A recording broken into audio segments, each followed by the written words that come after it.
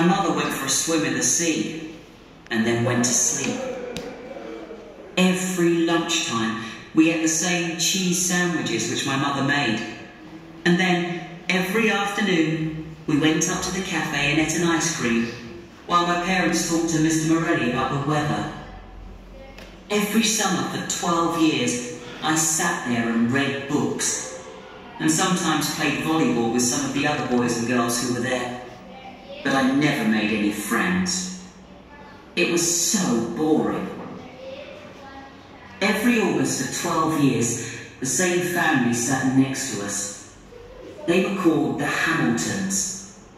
We had a red and white umbrella. They had a green one. Every morning my parents said, "Good morning," to Mr. and Mrs. Hamilton. And Mr. and Mrs. Hamilton said, "Good morning," to my parents. Sometimes they talked about the weather. Mr. and Mrs. Hamilton had 2 sons.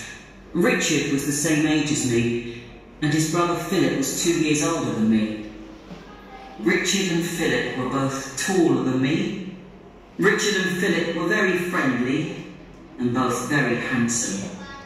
They were much friendlier and more handsome than me. They made friends with everyone and organised the games of volleyball on the beach or swimming races in the sea with the other children. They always won the games of volleyball and the swimming races. My parents liked Richard and Philip a lot. "Why can't you be more like Richard and Philip?" they said to me. "Look at them. They make friends with everyone. They are polite, good boys." Richard and Philip, Richard and Philip, Richard and Philip.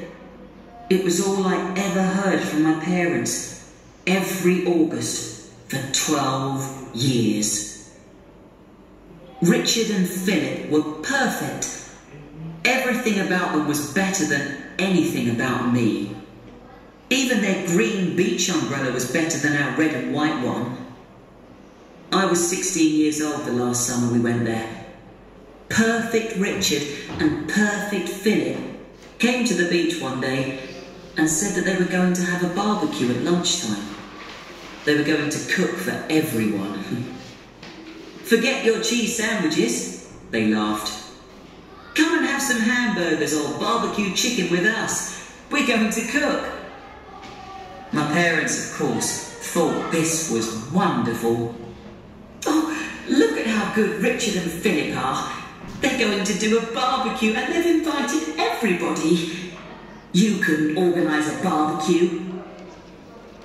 Every summer for 12 years, on the other side of my family sat Mrs. Moffat. Mrs. Moffat was a very large woman who came to the same beach every summer for 12 years on her own. Nobody knew if she had a husband or a family, but my parents said that she was very rich.